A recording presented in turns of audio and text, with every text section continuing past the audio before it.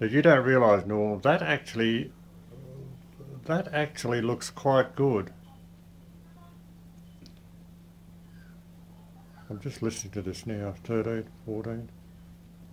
Just trying to make sure it's all working. Oh yeah, here it's going.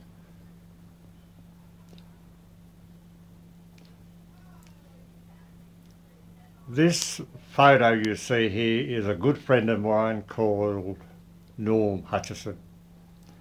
And I've known him probably nearly all my life in Deepwater, 25 years. And he's a wonderful Christian person and a very good teacher of the Bible. He's extremely analytical in the way he approaches the Bible. Now what I'm going to do is, when I visit Norm, I'm going to ask him a few questions and I'll let him answer.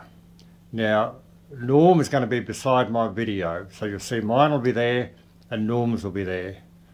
Now I'm assuming that Norm is going to, well, let's see what happens. I'm just going to ask Norm a question. And first of all, I'm just going to ask Norm, they tell me that you really can't prove that God exists. What do you think about that, Norm? Is that true? Yes, you can prove he exists if you follow closely the teachings of Jesus. That's why we have so many churches and so many Christians in the world, because a lot of those people, maybe not all of them, but a lot of those people have found out for themselves by committing the control of their life to Jesus Christ.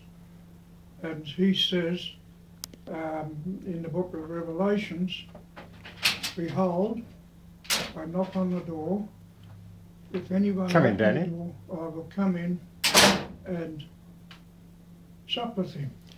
Yeah, thank you very much. Norm's actually got his son is here. Danny's a very good friend of mine as well. And this is really just the first video that'll introduce you to Norm. Now, next time I talk to Norm, we'll talk about a few other things, but this is just an introduction. So now you know what Norm looks like, and you'll hear from him more often.